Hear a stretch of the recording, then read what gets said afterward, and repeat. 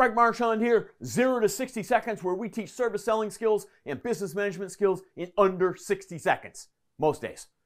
Goal setting, powerful, powerful tool. You know why? Because the mind moves towards and becomes that which it thinks about, okay?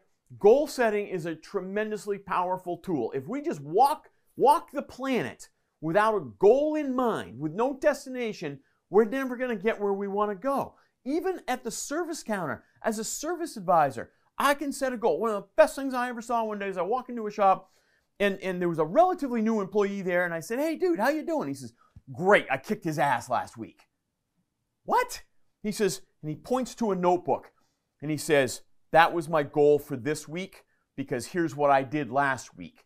And what he would do every Monday is he would check and see what his sales were last week or his gross profit was last week, and he would pick a new number higher than that one this week and he would write it down. Now what he didn't realize he was doing was he was goal setting, and there was real power in how he was doing it. He looked at what his historical performance was, he looked at where he wanted to be, and he wrote it down. That, in its simplicity, is goal setting.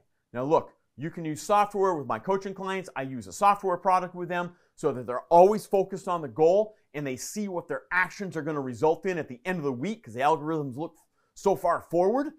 But I want you, right now today, set yourself a goal and see if you can accomplish it. Let me know how you do.